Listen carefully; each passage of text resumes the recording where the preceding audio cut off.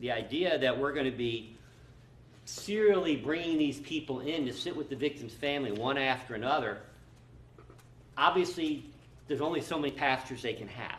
And if their pastor's Al Sharpton right now, that's fine, but then that's it. We don't want any more black pastors coming in here, or other Jesse Jackson, whoever was in here earlier this week, sitting with the victim's family, trying to influence a jury in this case.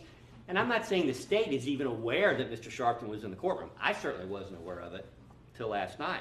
But I think the court can understand my concern about bringing people in who really don't have any ties to this case other than political interests.